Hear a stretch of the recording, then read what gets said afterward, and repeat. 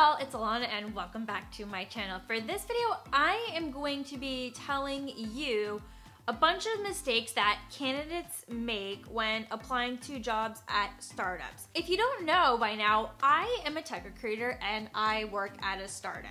So I see a lot of mistakes happening from a recruiter's side of things, and I really wish that I could coach candidates while I'm talking to them on the phone and telling them what they could do to improve, but I can't because of liability stuff. So that's why I want to make a whole video about it. So in case you are looking to apply to a tech company or a startup, then this video will really help you out so you're not making all of these mistakes. And also don't forget to subscribe to my channel because I post a lot of content about living in Portland and San Francisco and even like navigating the dating world. If you're single, navigating the dating world, or you live in Portland or San Francisco, I think you'll really like it here. Okay, wow, that was a really long intro. Let's get into this video.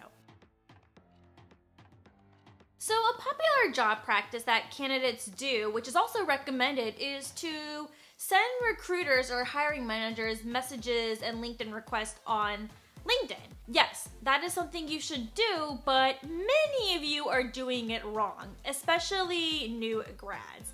So let me tell you some of the biggest mistakes that I see when it comes to approaching recruiters and hiring managers on LinkedIn. So one of the biggest mistakes that I see, especially from new grads, is when you send a LinkedIn request connection with a message and you say something along the lines of, "Hey Ilana, I just graduated in data science. I want to know what kind of data science roles your company is hiring for." Let's unpack this really quick, and I want to tell you why this is a big mistake on your part. First of all, how about you go ahead and see where I actually work? Did you even bother to do your research? Because when I see this message, it tells me that you have not done research. So one big mistake is a lot of candidates assume when they see a recruiter on LinkedIn, they just automatically assume it's a recruiter who works for an agency or they do other external sales recruiting. So that's not the case. Some people don't realize when they're reaching out to an in-house recruiter who actually works at a company. So it's really important that you click on the name of the company that the recruiter works at. See if it's an actual company or if it's a recruiting agency. And that can give you a good idea of what kind of recruiter you're talking to in the first place. So that's a big mistake, is not knowing the company that the recruiter works for. Another mistake that I've seen that I've gotten when I was unemployed, I had candidates reaching out to me all the time saying like, "Hey Ilana, I want to know if you have any open roles at your company." First of all, did you even read my profile? It says that I'm unemployed. Like, I'm not working at that company anymore. That's gonna look really, really bad on you for not actually doing your research and reading my profile and seeing my work history. That is very, very important. So if you are curious to know what kind of roles this recruiter is recruiting for, again, check out the company. If it's an in-house company, go to the actual careers page and look at the jobs that are posted and see if there's anything that is a good fit for you. I am not responsible for reading your profile when you reach out to me and determining whether there's a good fit or not. That's up to you. You need to take the time to actually see what jobs my company is hiring for and see if there's anything that matches your skill set. It's not up to me to match you. I'm not an external recruiter. Now, if you wanted to approach an external recruiter and say like, "Hi, I'm in the market for a full stack engineering job. I know Python and React. I was curious to know if you had any roles that uses this tech stack." That is more appropriate to ask a tech recruiter who works at an agency. But it's also really important that you still do research on the agency that that recruiter works for, because what if they don't recruit tech roles? What if they do something more in the nonprofit sector, or they do more executive recruiting, such as VP level or C-level staff that isn't tech at all? So it's really important that you do your research to make sure that you are reaching out to the right people. It's a common mistake that I see all of the time, especially from new grads. So stop assuming that all recruiters work at an agency. Actually do your research of the company that the recruiter works for and actually check out the careers page to see if there are any jobs that fit your skill set.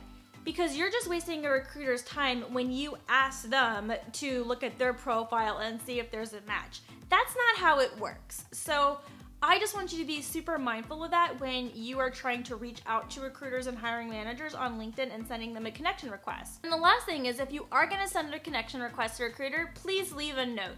Why are you connecting with me? If you leave me a note, I'm going to be more inclined to accept your request. But that's only if you leave me a note appropriately and accordingly. If you leave me a note saying, hey, I'm looking for a job, what roles do you have for me? I'm not going to accept your request. So make sure you do your research and know what you're getting yourself into. Understand what my company does. Look at the careers page. If you applied to a job at my company, tell me what job you applied, and I will make sure that I look at your application to determine if you're a good fit or not. But don't say, hey, can we please hop on a phone call? Because I don't want to hop on a phone call with you if I already know that you're not a good fit. I'm going to be honest. I don't want to waste my time getting on a phone call with you if you don't have the skill sets that are required for this job. But I will still make sure that I at least look at your application so you get first priority in knowing whether or not you want your application reviewed. I will at least do that. Follow those tips and that will make you so much more successful on LinkedIn. Let's go on to the next thing. So this next tip is actually going to be more for those who are international candidates, especially if they just graduated with a master's or a bachelor's and they just got their F1 OPT visa. So here's the thing. I know startups are really cool and exciting to a lot of new grads, but visa candidates, I'm going to be very, very brutally honest with you. I strongly encourage you to not apply to early stage startups. I'm talking from seed to potentially Series C, because they're not going to be able to afford it. I truly think you're wasting your time applying to early stage startups when you're on an F1 OPT visa because you're looking to get your H-1B visa sponsored. I understand it is incredibly hard to find companies that are willing to sponsor your visa. I will never understand that struggle, but as a recruiter, I do get a lot of great talent who need visas sponsored, and it is really discouraging on my end too when I have to reject you simply because you need your visa sponsored later on. And I also need to make hires on my end. Trust me, I want to hire people. I want people to work at my company. I want international candidates at my company, but it costs a lot of money to file an H-1B visa and to sponsor it. And a lot of companies just simply don't have the money for it. There are a couple suggestions that you can take if you are looking to get your visa sponsored. I would look at startups that are maybe at a funding round of Series D and above, or look at big top tech companies that offer recent grad programs. There's so many out there. They will definitely sponsor your visa. They have the money for it. I recommend that those are the companies that you should be targeting. If there is a startup that really does excite you, feel free to message the recruiter on LinkedIn and ask them if the company sponsors visas. Sometimes the applications will say whether or not they can sponsor visas. If they don't say that, it doesn't hurt to ask. That way you don't waste your time applying to a job that isn't going to sponsor your H-1B visa. Another great way to find out if a company can sponsor visas or not is this website down below. Actually, wait, I have two. So there's myvisajobs.com and then there's also h1bgrader.com. Those are two great websites that can tell you whether or not companies can provide visa sponsorship or not. So I highly encourage you to check those two websites out and look up to see if the company can sponsor your H-1B visa. And that way you're not wasting your time applying to jobs that aren't going to be able to sponsor you. So that's a great tip to help you get on the right track to finding a job as an international candidate. New grads.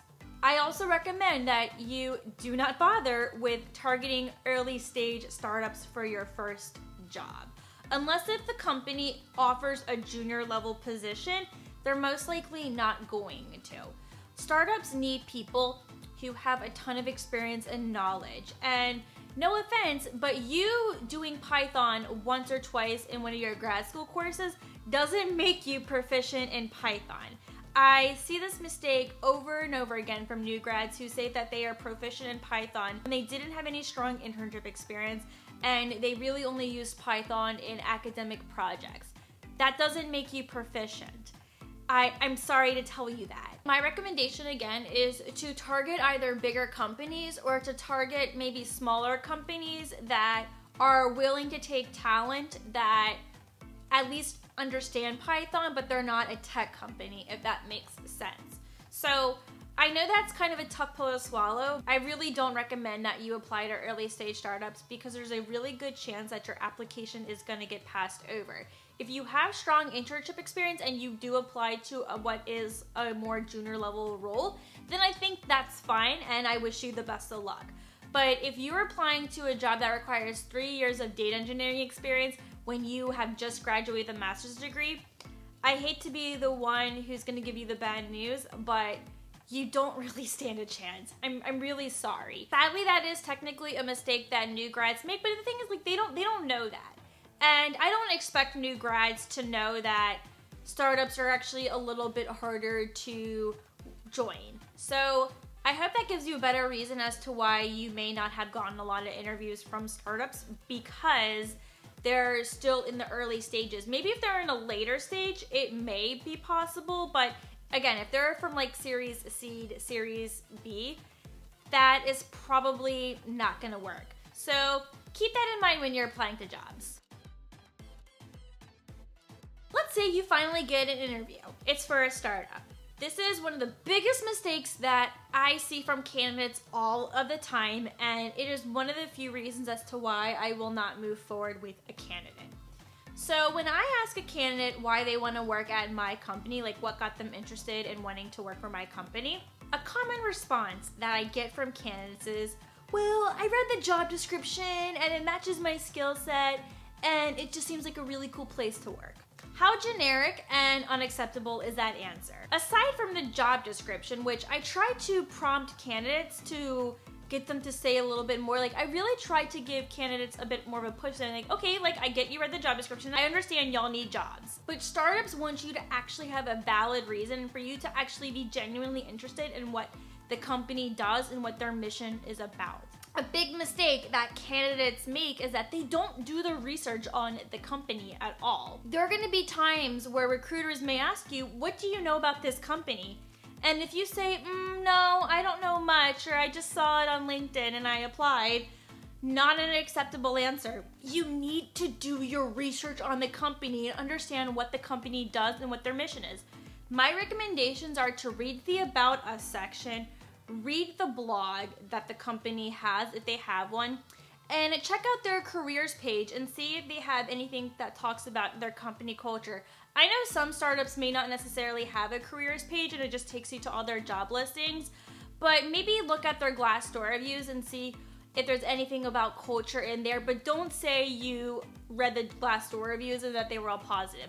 That's also not going to get you anywhere. Look at the actual content and think, I really like how this company provides the opportunity to do this, or I think what you guys are doing is exciting because of X, Y, and Z. Don't just say what you guys are doing is exciting. Give us a reason as to why you think it's exciting. Common response that people tell me is, oh, well, I want to work at a startup. Okay, why do you want to work at a startup? What makes a startup cool? Like, what's your reason behind that?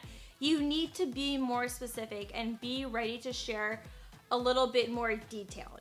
So being detailed in your responses and backing up your reasoning is going to be very important. Startups are very, very sensitive and they really need people who are going to actually be genuinely interested in them. It's really important that you do your research, and please stop saying you read the job description and it matches your skill set, because that's not gonna get you hired. Promise you. Let's go on to the last thing. This last one is going to blow your mind. There is this huge myth that is constantly going around the internet over and over again when it comes to resume writing and submitting your application. You've probably heard that the ATS filters out your resume, that you have to target certain keywords in your resume or else it's never going to land on human eyes. Guess what, guys? That is a load of bullshit. There's no such thing as ATS bots. that are scanning your resume and automatically rejecting your resume. A human is rejecting your resume. So when you get that generic rejection email, a recruiter sent that to you. It's a template, but a recruiter was the one who looked at your resume and determined that it wasn't a fit. So the biggest mistake is stop with the keyword stuffing. So many of you people are stuffing a bunch of keywords because you were spoon-fed this bullshit lie that the ATS needs to pick up on all these keywords in order for it to pass the ATS bot test. That doesn't exist. So yes, keywords are important. I will look for certain keywords, but it's more of like skill sets or things that you've done at your company. I want to look at that, and I do think it's important that you do tailor your resume to every company that you apply for, but the keyword stuffing is a big mistake because it just tells me that you're just throwing in buzzwords to make your resume seem like it's greater than what it is, and it basically isn't going to be a good representation of your skill set. So stop with the keyword stuffing, just be honest. Let's say you're applying for a data engineer job. It requires SQL, Python, and ETL pipelines. Make sure you do have ETL pipelines, Python, and SQL kind of all over your resume, so I can understand like that you were using SQL and Python at one of your previous companies. That is all you really need. But there's no need for you to stuff keywords to match crazy job description things so it will pass the ATS test. Recruiters and hiring managers are gonna pick up on that and they're not gonna be impressed. Did I just blow your mind with that one? I hope I did. And you can breathe and realize that it's not the ATS bots that are rejecting your resume. It's a human. So guys, tell me, which mistake surprised you the most? Which one did you take away? Which mistake have you made before? Was there anything that you learned that's gonna help you improve your job search? Comment down below and let me know. And if you like this video and you thought it's gonna be a great way to kind of change your approach when looking for a job, make sure you do give it a thumbs up, and I will see you next week with a brand new video. Bye!